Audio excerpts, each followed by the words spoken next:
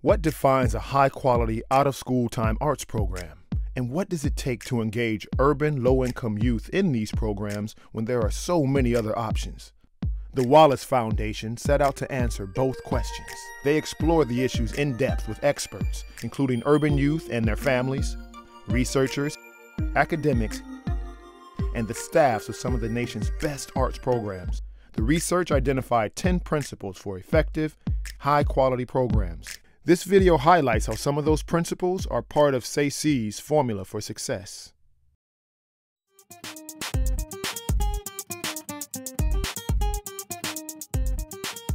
SAC approaches arts education in a very unique way, but also in a very simple and honest way, in that we try to make art and the creation of art the central focus and the central theme of all of our programs. We have students who come from all over the city and from all different schools. And so to have that here in one place, I think is a special thing. And I think if we're not bringing people together as part of our impact in the community, I think that is something that would be a great loss. We create this culture of trust and reciprocal learning, and we provide informal structures for students to get the most they can from the work that we do in the studios. But I think the most important ingredients are finding talented artist educators who are interested and passionate in working with youth, finding young people that really are passionate about their future as creative professionals, and creating a wonderful facility and an environment where those opportunities are able to grow.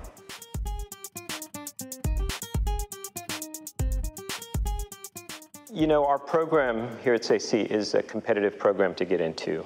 Not everybody that applies will get into the program, and we do have a level of expectations for every student who joins our program. And you know, I liken it to the reality that in life, and in fact, for the rest of your life, there is going to be a competitive process that you go through. It's a good, I think, mechanism early on for young people to understand that process of competitiveness. So if somebody's made that investment in preparing a portfolio and scheduling an interview and coming in and talking about their work, it allows us to really make the difficult decisions about those students that really could benefit from our programs and organization. You know, our key success is that we're always raising the bar. There are levels of expectation for every individual student. What we do, which is important, is allow students to make mistakes, allow students to take risks, allow students to really push the envelope when it comes to their own individualistic approach to the arts. But what we really always do is work to criticize and to push and to make sure that students are doing the best possible work that they can do.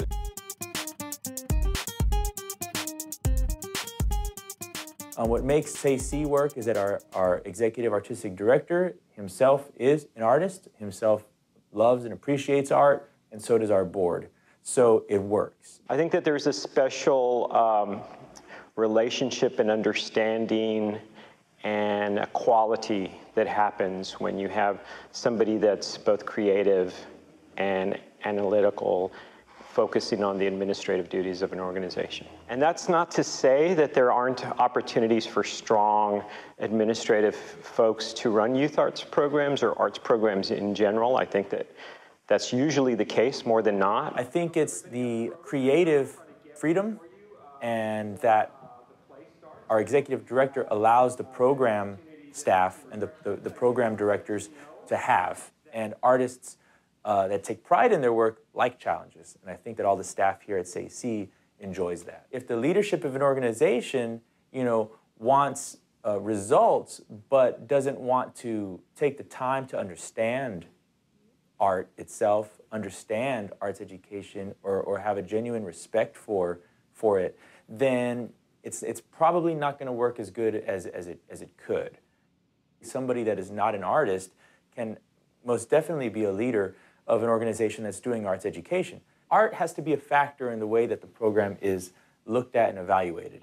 I do know of somebody that was a friend of mine that became an interim director of a large nonprofit arts organization who he himself was not necessarily an artist, but that person definitely had an open mind, listened to artists, engaged with the arts community to learn more about the arts community. And because he did those things, he was able to understand where artists were coming from and did a great job.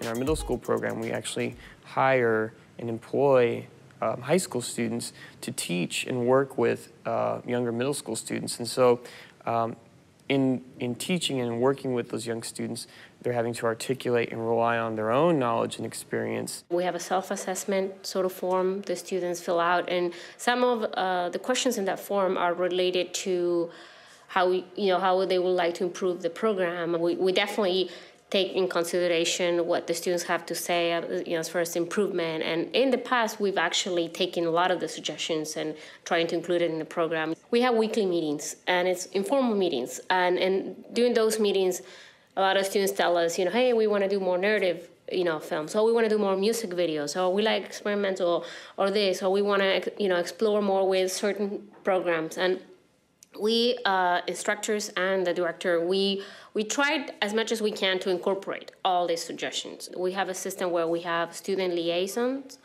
and so each program has a sort of student leader, and the student leader responsibility is to communicate with the instructors or communicate to the instructors so what the other students are, wanted to do possibly in the future, or if there's any issues. Peer mentoring within our programs is an important facet of the work that we do, and we look at it both in formal and informal ways.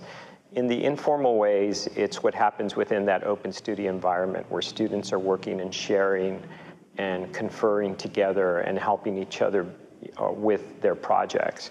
And then in the formal way, we use our high school juniors and seniors to become mentors in our middle school program. And we've built these structures that are in place that really work to enhance and build on those relationships. Near-peer relationships are very important to the work that we do for a variety of reasons. And the most important thing we do is the students, we're working to train them as potential employees in the future as well. So the students have to show up in time. They have to be with our middle school students during the transition time and snack time. And then they need to wait with them as they're being picked up at the end of the day. And what that does in a real sort of informal way is it builds those bonds and those relationships. And I was really heartened. I had taken a couple of students, both a middle school student and a high school mentor, to a presentation recently. And when they introduced themselves, they said, it's my pleasure to introduce somebody that I really look up to and admire. And then when the mentor got up to speak, he turned and looked at that middle school student and said, I admire you just as much. It's important, though, that you focus on what the student is doing and what the student has to say rather than focusing on the student's problems or the student's shortcomings or the student's lacking of some skill. It's our job then to actually validate that and say that work has value because you made it, right? And no matter what the level or quality of it is, it's valuable because you made it and you have value as a person. So it's very easy to validate students' work, but you got to give them a chance to make that work, and it's got to come from them. And then all those other issues, all those other socioeconomic issues that young people face, I think it will be easier for that young person to face those things, or at least they'll have more strength in facing those issues, right? If they feel good about themselves and the fact that they have a voice and they have something to say.